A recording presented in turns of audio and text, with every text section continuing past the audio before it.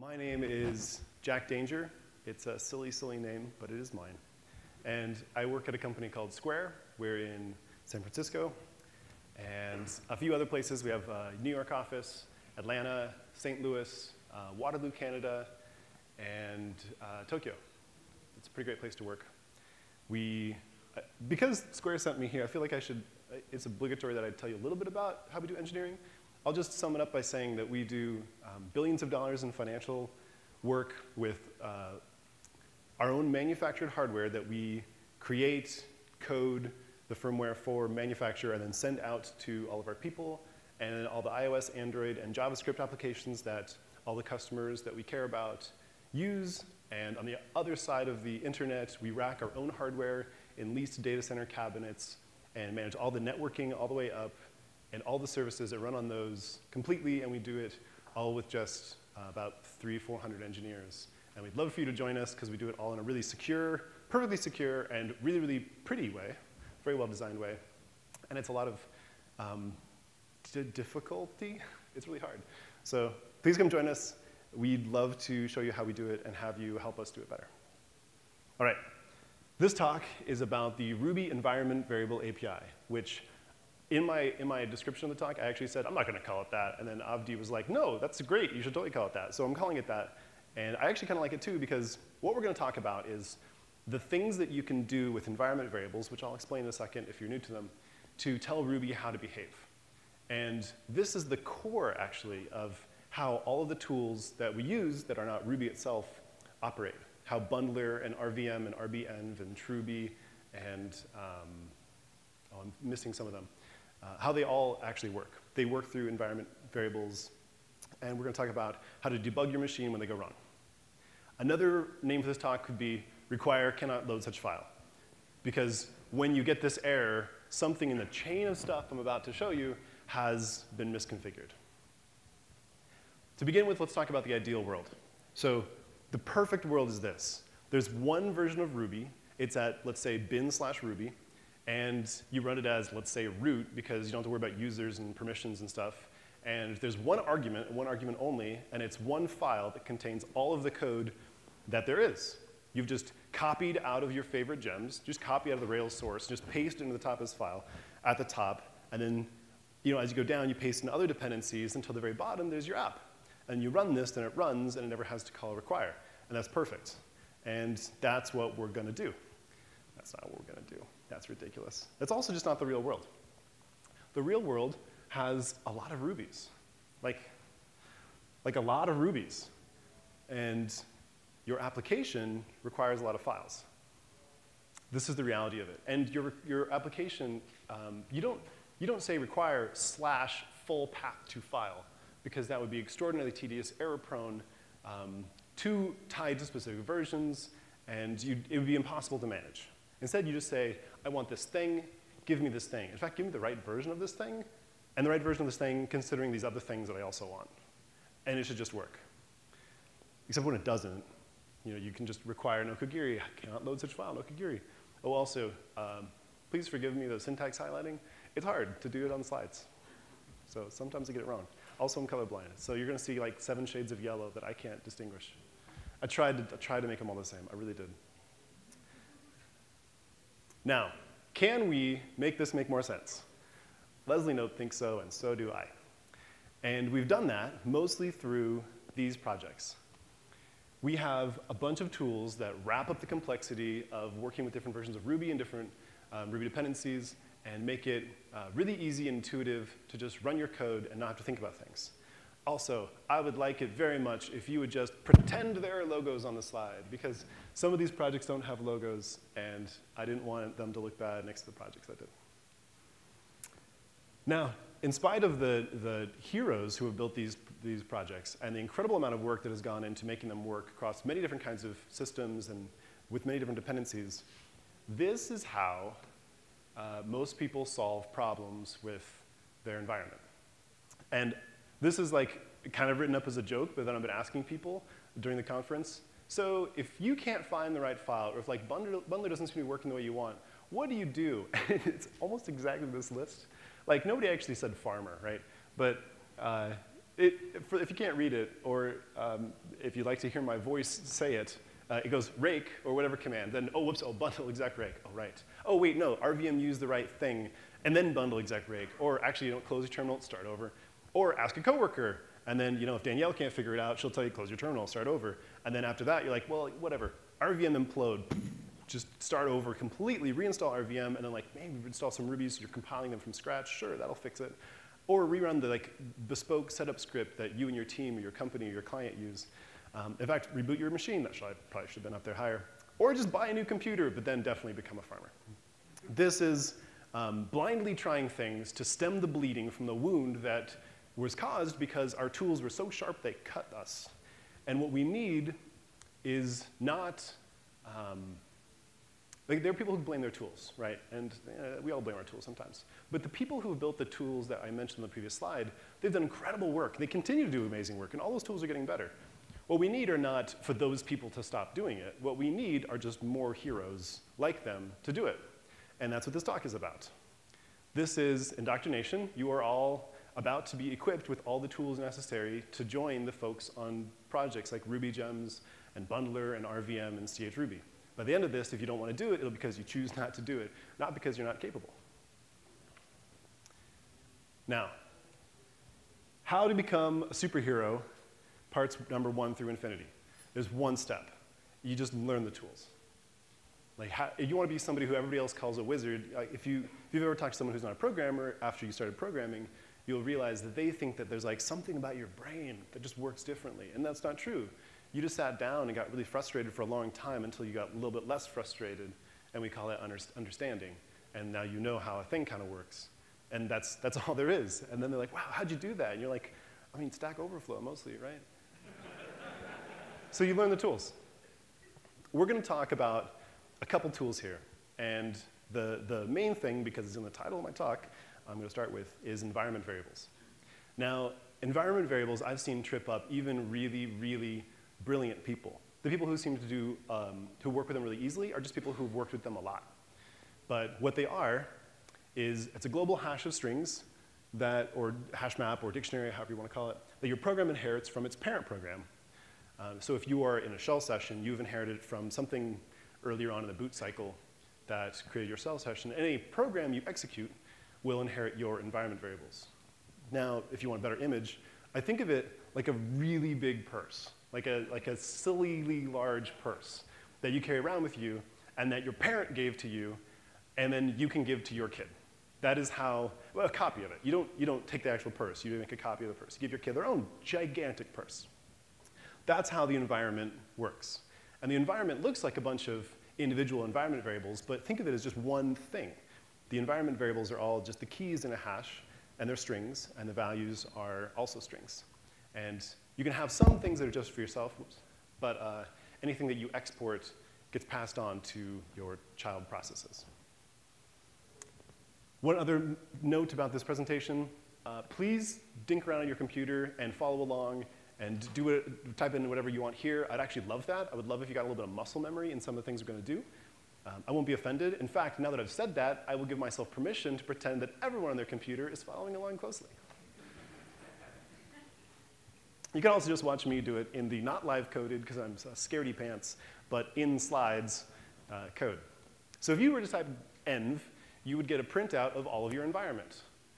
But some of those might be things like control characters and funnily escaped codes that make colors show up funny.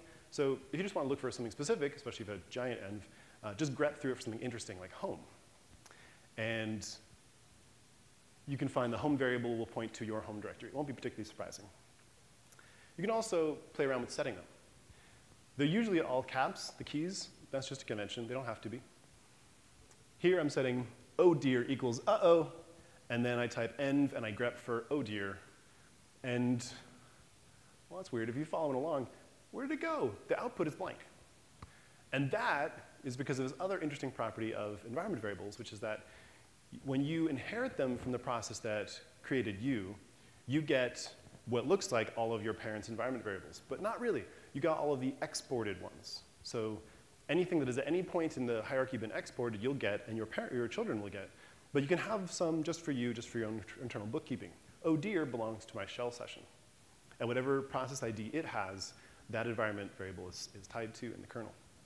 Now, if I were to echo it, I can see it, but it's not going to show up when I type env. Well, that's funny. Now, if I export it, and there's two ways to do this. You can either export it at the same time you set it, export x equals y, or export x and x equals y on different lines. Either way works. So here I'm kind of like doubly setting it, but you can play around. You'll see that it's actually pretty intuitive. And then when I type env, I grep it. I'm like, oh, OK, now I see it. It'll show up in the output. Here's a visual way to imagine that. When your computer starts, there's one program, or one process. That process has a process ID of 1. Process ID is just integers. And if you're on Linux, this is called init. That's a process name. If you're on OS 10, it's called launchd. If you're on Windows, the whole of this talk, I can't help you with. I'm sorry. And process 1 starts all the other processes. All the processes in your computer exist in a big hierarchy. There's no other parent process. There's one that starts first, and it starts the others. It's actually pretty simple. And the first one might set some values, one of which it exports, one it doesn't. Happy equals yes, excellent. All the children will then be happy. And then food equals pizza, just for itself. You know? And that was just like muscle memory. I'm like, yeah, food equals pizza. It must have been like from a 3rd grade exercise or something. I don't know why it just came up, but it made it to the slides. And then later on, some processes start, then you click on something, and your shell starts. And happy equals yes, and you actually, you just inherited that. Also, you said, oh dear equals uh-oh. And then when you type env, you are not printing your variables. You are running a new process called env that prints its variables. And it did not inherit oh dear, but it inherited happy. However, if you had typed export oh dear equals uh-oh, then env would in fact identify that, because it would have inherited it. So far, so good? Awesome, I got some nods. I'm going to pretend you all nodded. That'll make me feel great. OK, let's talk about the most important variable of all. This one absolutely dominates things. This is the path. Now, the path is slightly misnamed because it's actually a list of paths. It is a list of places that the operating system looks for commands to be run. Now, you can type env, pipe grep path, and see it. You can also just echo path. One note, environment variables, you set them without the $, x equals y, but you read them with the $, echo $x. That's just the syntax. Now, I want to show you something. I did a little animation here before I knew the projectors would be so big. I'm going to show you a little something that you can type that will make this more readable, where you can echo path or anything, and you can run it through the translate tool, which turns colons into new lines, which for the path is pretty handy because then you get it printed like this. So this is a slightly edited version of my path. And what the computer will do when I type a command is it will look in each one of those things, those paths of the command. We're going to see exactly how it does it. It is not very sophisticated. Apologies that you can't run this if you're on a Mac. strace or system call trace is something on Linux. It's really, really powerful. It really demystifies some stuff and makes you feel smarter because it makes the computer seem dumber. And you can't run it on a Mac. There's a thing called dtrace and a script around that called dtruss, which is kind of like this, but usually requires sudo. And in El Capitan, sudo is kind of broken. So you're not going to have as much fun running that on a Mac. But take my word for it, the slightly edited output of this on Linux when I'm running this command. And to explain this, what I'm doing is I'm typing strace, then some command. That some command happens to be the simplest shell, sh, followed by c with just a string to run. It's the same as if I typed sh, then got a prompt, and then typed that command. So I'm saying, run this program, which is just a shell running one command that doesn't exist, and show me all the system calls it makes. And now we're going to step back a second, because the system call needs a little bit of explaining for someone who doesn't know what it is. A program at any point in time can be doing one of two things. This is true on all computers. It can either be reading and writing to memory, basically just doing math, and keeping track of its own internal state, or it can be asking the computer, the kernel, to do something. And every kernel, every operating system has a different set of functions that you can call and different ways to do it. But what you do is you're either doing math with your own memory, variables and stuff, or you're asking a computer to do something. You're opening something, you're writing to something, you're reading something, you're getting the time of day, that sort of stuff. Now, when I tell strace, hey, run this command and tell me all the things it asks the computer to do, the kernel to do, and show them to me, it tells me this. It first, well, it execed this thing. Let's just ignore that. It ran a command. And then it called stat on a bunch of files. And stat just means status or file status. You can just run stat in your terminal right now, stat space dot, and you can like stat the current directory, and you'll see some information about the current directory. Who owns it? Is it writable? That sort of stuff. When was it created? So it's trying to stat all these files to basically find out, like, is this a file and can I run it? Is this the thing? Is this the thing? And it gets this error on the end, which ENT is a C error code. It expands to no such file or directory. But it's looking for, if you notice, some long path and then the exact thing I typed, missing command. Some long thing and then the exact thing I typed, over and over and over. Let's line these up. Path, just printed out on the left, and then the strace, what is it doing? What is it asking the computer to do on the right? And you can see that the computer is not all that sophisticated. What we're doing is we're just iterating over, we split on the column, we iterate over the entries in the path, and you just jab onto the end whatever the person typed. You type missing command or git, it says, all right, is there a git? Oh no, okay, well is there a git? Is there, all the way through, until it finds one that's executable and it runs it. And that's how commands work. You can see it a little bit closer up, it's just iterating through. How excited are you? How excited are you? This is great, because that concept of a path, I went a little bit slow there. I know a lot of people in here actually probably are very familiar with paths. That concept is going to be really portable to the world of Ruby in a second, because there are two other paths we're going to work with. The next one is called the gem path. And this is the one that mystifies most people, myself included, until I had to write this talk, because we don't do things like activate gems very often. If that phrase doesn't sound familiar, it's probably because you don't have to do it, because you're not like hacking inside Ruby gems or something. But there's a gem path. And you can see it by running some of these commands. You don't have to. It's probably not set on your machine unless you use a tool like RVM or something that like sets it by custom. But you can always get what the default one is with that top command. And you'll notice that it's just a colon-separated list of paths on your machine. And let's talk about how it's used. You could do this on your computer. This is something that I tested a few times, definitely works. If you set gem path equal to itself, but with a new directory prepended to it. And let me walk through this line by line. Gem home means where gems get installed. Gem install, whatever, will place that gem in gem path. And if gem path isn't set, there's like a default one inside Ruby that's like inside the Ruby install directory. But if you set it, it'll definitely install the gem right there. And if that directory doesn't exist, it will create temp lol what on your machine and put the gem there. And then because you want to be able to find the gems in the place where you're installing the gems, you make sure that we're going to make sure that that gem path we set, or that gem home, is at the beginning of our gem path, so we can find it.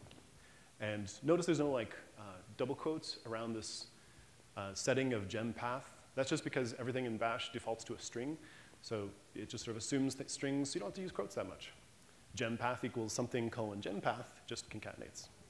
Now when I gem install eally dumb, which is a gem I'm sometimes proud of and sometimes not, you could look at the source to find out why.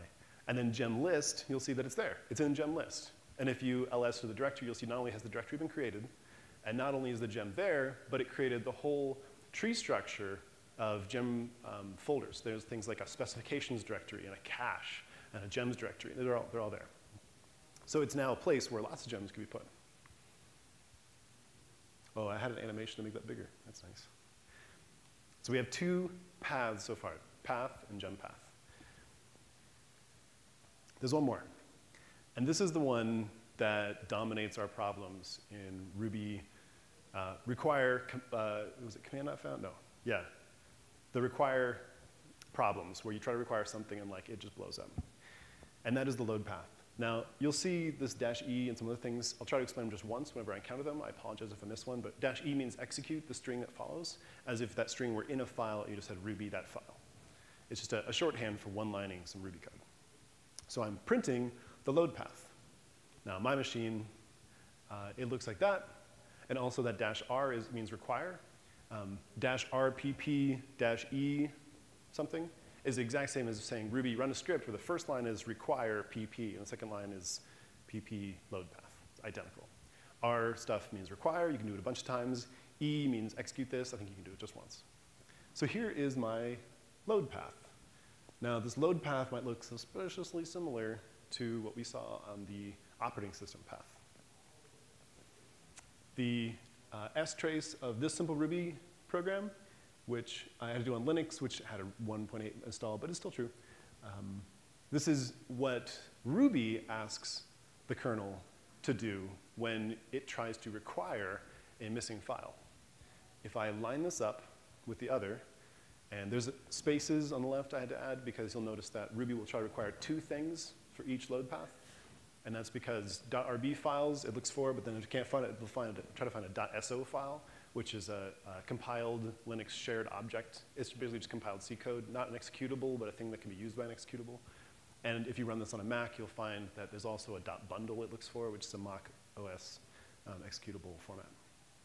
But anyway, it is the exact same thing as we saw before. Is that visible? Yeah. So all it does is it iterates over the load path when you require missing file, and it just sticks a / and then missing file.rb on the end over and over and over until it finds one. You can imagine how this is written, right? It's basically load path.each do string or do dir plus thing you're requiring, and then return if you find it, or actually eval file.read the file, otherwise raise an error. And that's basically what it is. Slightly more complex, but not really. And if we were to try it out, you could see I'm printing some very simple code into a new Ruby file.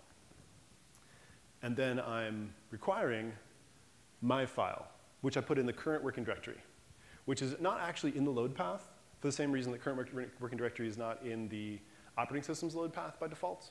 For security reasons, if you git check out my project and I have the top level an executable called CD, and you try to leave that project, I can do whatever I want, right? That's terrible if it picked my CD over yours. So by default, current working directory is not in either the path or the gem path or the load path. But you could add it. So I'm going to add it. In my E, I'm just going to add the little string load path, jabby stab thing, dot.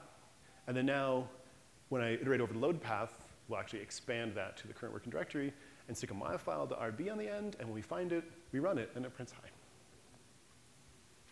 And now, because this will be important when we see more about how the environment variables are used, I'm going to show you two other ways to modify the load path.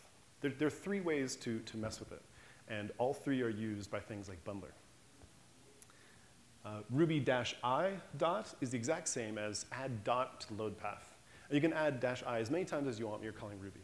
If you ever look at the verbose output of some complex rake command, you might see, especially if it's like building a gem or like trying to install nokogiri or something complex, you might see it's like rake -i /lib -I some other thing, and like because it just that sets it up so that when you just require something, it knows which thing to require, and it's able to find that file. You can add as many things as you want to it, and if you're on a big Rails app and you're on a version of Ruby pre like 2.1, the reason require is so slow is because every lib directory of every gem on your machine and many other places is in the load path. It could be hundreds and hundreds of entries long, and every time any of those gems, any of them has a file that calls require, it iterates over that and looks for every single file appended to the end.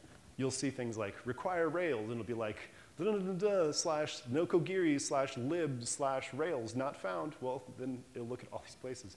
It's really bizarre. But you can get it huge and really inefficient, though modern Ruby does it pretty well.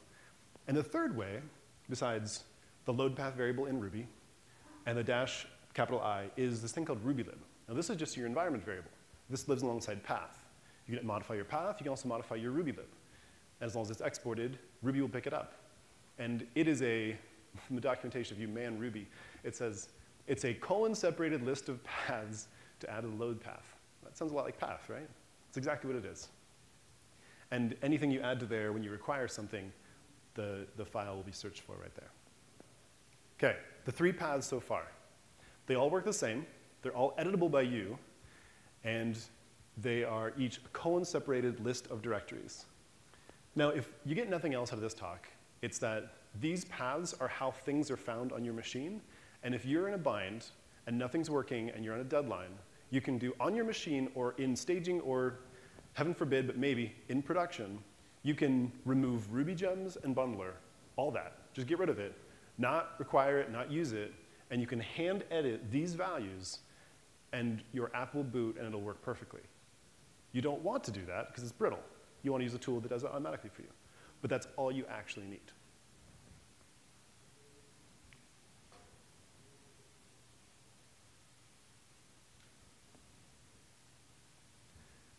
So this comes down to the basic strategies we have for how we find the right version of a gem.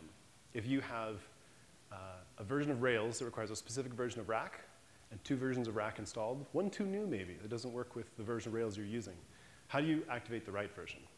There's 2 approaches. One is, for each project you have, you use a different gem home and gem path, and it's got just the gems you need for that project. And this is what pip and virtualenv, if you have any Python exposure, does. This is what rip did, which is when Chris Wanstrath of GitHub back in the day we started doing some Python stuff, and he's like, wow, this pip just has a file with like a list of the requirements I need and the version numbers, and it can just install them and keep a local cache in the project. This is great. So he wrote rip for a Ruby port of it, which Yehuda like saw and knew of as he was building the initial forms of bundler. But bundler does a different approach. Bundler, it's not quite right to say it ignores gem path and gem home, but it doesn't use them except when necessary. And bundler identifies each gem you need because it has the lock file that, or the gem file lock. It knows what versions you need, and it knows how to find those on disk. And so it looks at each one, and it finds what load path would be necessary to add to your load path, what directory, so that when you require Rails, say, the right Rails has its files found. You don't put the wrong Rails in the load path, make sure just the right one. So that's the other approach. You can have either a directory or a path with only the right gems in it, or you can have all your gems in a big blob, but something has to be smart enough to know which gems to pick and add a load path by hand. And with that, we're going to see how bundler does it given that giant bag of possibly unlimited gems with mismatched dependencies.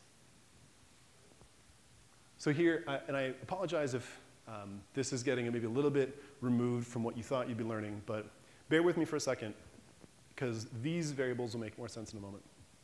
This one slide is how bundler works. If you ignore the installing of gems, bundler has a thing where it'll read your gem file, then it'll call gem install. It actually uses Ruby gems for that. It uses the actual Ruby gems facility of fetching and and installing, unpacking, and all that stuff. But if you ignore how bundler gets your gems, when you type bundle exec something, bundle exec does this slide. It sets rubylib equals to the load path necessary for when you require bundler, you get bundler. And then ruby_opt equal to bundler/setup, or -r bundler.setup. If you haven't noticed, the -r and the -I, the spaces after them are optional. It makes it kind of weird.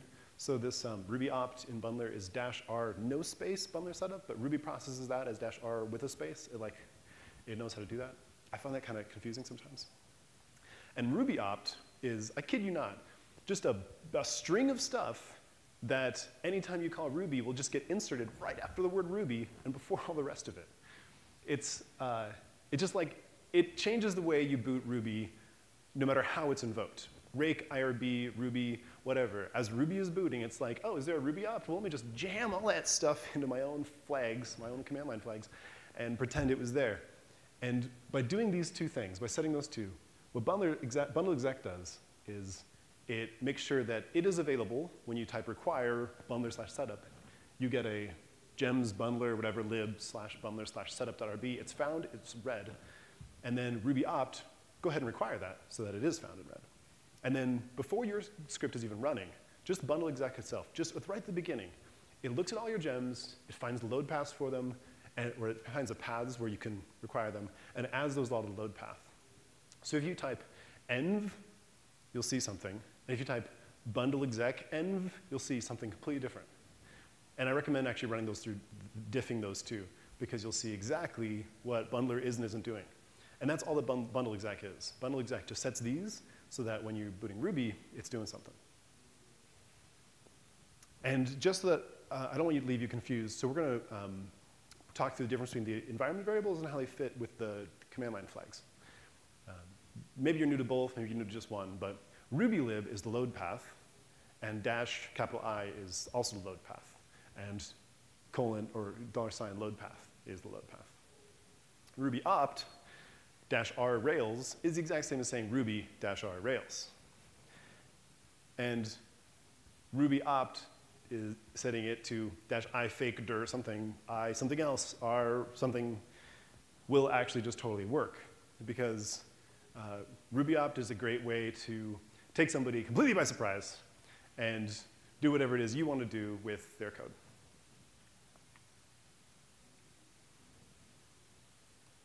All right. You've now learned, or at least been exposed to, everything about environment variables in Ruby that there is.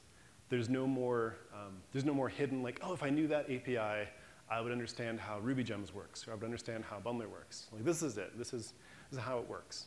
These are the only hooks to get some code to run. After this point, once bundler setup starts running, and sets the load path, the problem is entirely in Ruby code. And like, maybe it is doing or isn't doing something you want, but you can debug that separately. As long as you know what environment variables are set, you'll be able to debug the situation you're in. If you're in a crisis, something's not able to be found, that's all you need. And we're going to talk a little bit about the tools that have automatically managed this for us so far, and where we are in current history. So RubyGems is totally old. It's great. It started early. We needed it. It's been the bedrock of how we've managed dependencies in Ruby, and I'm sure it will continue to be, because the gem format is what we all use. It came out in 2003. Then RIP came out in 2009, more as a prototype, although I'm not sure what Chris intended with it. And then RVM also came out because people were straddling 1.8 and 1.9 at the same time. It was a very confusing time. And bundler followed fast after. A couple years later, Sam Stevenson built a thing called rbenv. He meant it to replace RVM. Now they exist kind of in parallel. A year later, a guy named Hal Brodigan built chruby, which is my personal strong recommendation. It has like tens of lines of code. It's tiny. It does just the right thing. You say, change Ruby to this Ruby, and it's like, all right, there's your path entry, there's your gem home, then there's your gem path. It's basically all it does. It's great. Strongly recommend it. Now, can we, you think, talk about how all these parts fit together in practice?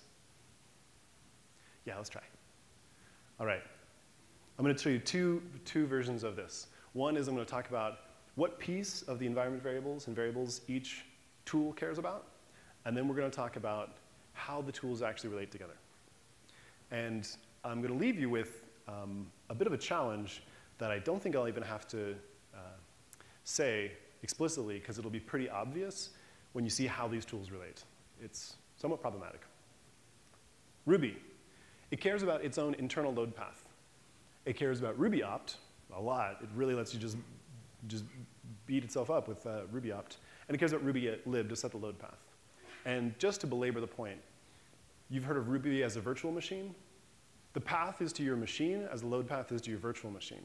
In so much as running commands on Linux or Mac is the thing you do, requiring files in Ruby is the thing you do. And the paths are one-to-one. This is the path for governing how to configure this machine, virtual or not. So that's all Ruby cares about. If you go up to the Ruby source and you exclude lib RubyGems, which is a separate project actually that's periodically just imported in, you won't see things like gem underscore any of that. RVM cares about setting the path so that you find the right Ruby, and then setting gem path and gem home. And other RVM asterisk, other tools that set your different Ruby versions. And RubyGems cares about reading gem path and gem home so that things can be installed in the right place and found in those places. Bundler doesn't care about any of these. It'll read them all and mess with them, but you configure bundler through its own environment variables, bundle underscore, and if you look through the docs, there's like a ton of stuff. You can really, really customize it, more than I've ever needed to. You can set your own gem file in a different directory. You can set your own like startup script over here. But, oh man, I really went back and forth on leaving this pun in. That's just not even, it's not even a necessary slide. It doesn't need to be there, but I'm kind of glad I left it in. Okay, we're gonna We're going to blitz through all of how they connect again in a second. And I promise you this will be over soon. We start with Ruby. Ruby has a require method.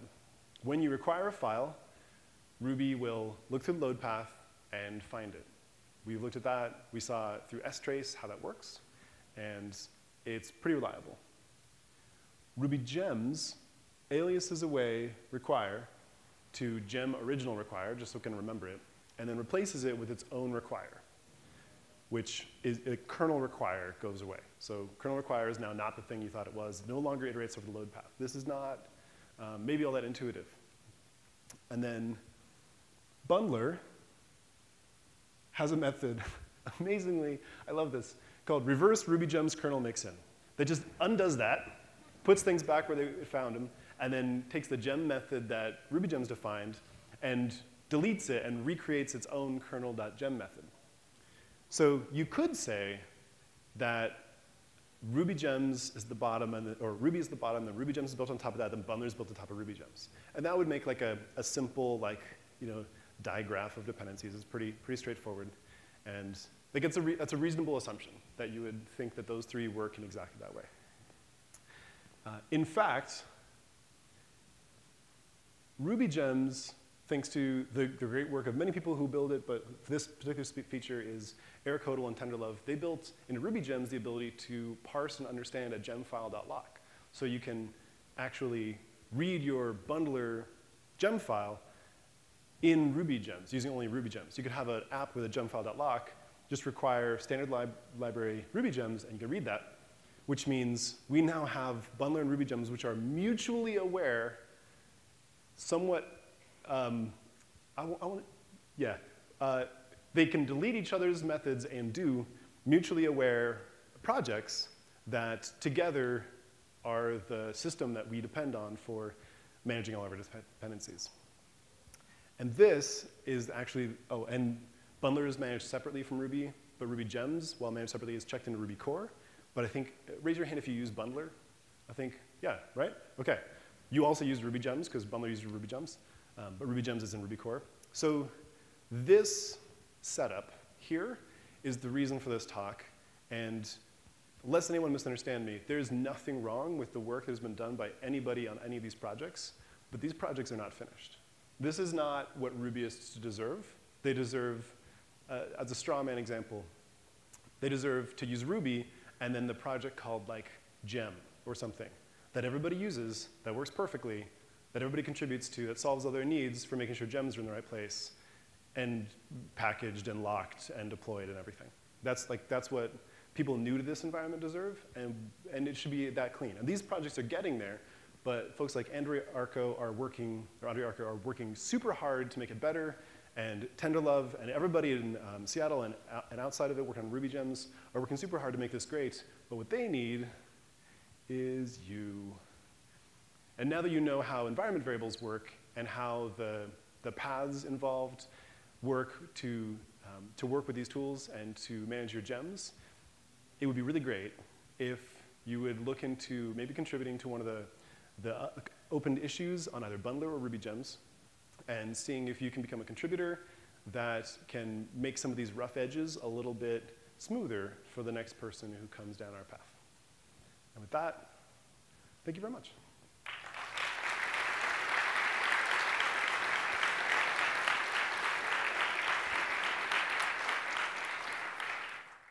The question is, can I explain more about how RubyGems uses the gemfile.lock and what it does with it when the gem file isn't present, or when bundler isn't present?